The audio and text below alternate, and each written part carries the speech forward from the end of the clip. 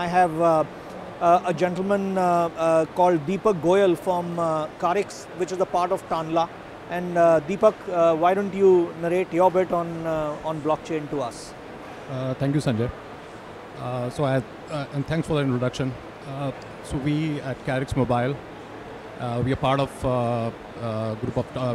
are a group company of Tanla Solutions, and we process more than 180 billion commercial communications on mobile in a year, which is close to 50% of the commercial communication happening in the country today. And we've been the pioneer in the A2P messaging.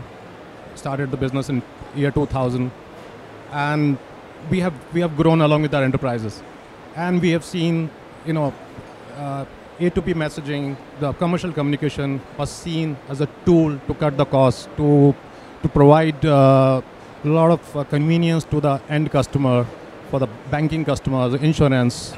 This could be, and it is e-commerce, aviation, and all that. But then we also, what has happened? We saw this, a lot of spam started happening.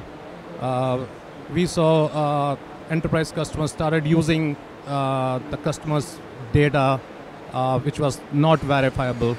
In fact, they started misusing the data, starting spam messaging, doing phishing. And then we got a guidance from the regulator that we have to come up with a platform which is blockchain enabled, and where all the stakeholders are connected digitally. And who are the stakeholders? There's enterprises, the telemarketers like Karix Mobile, there's Tanla Solutions like who are the platform providers, the telecom operators, and there's a mobile user, and there's a regulator themselves, right? And we at Tanla, we developed a commercial communication stack on blockchain, and we are using it as well for our own industry purposes.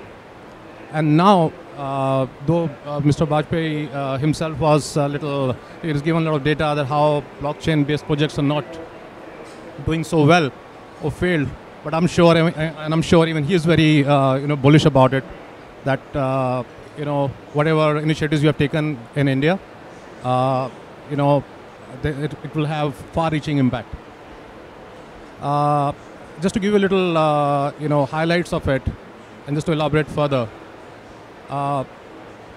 we are getting into a ecosystem. We are getting into an era where each and every enterprise would be verified. Each and every entity would be verified. Each and every message what they send would be verified. Everything would be templated.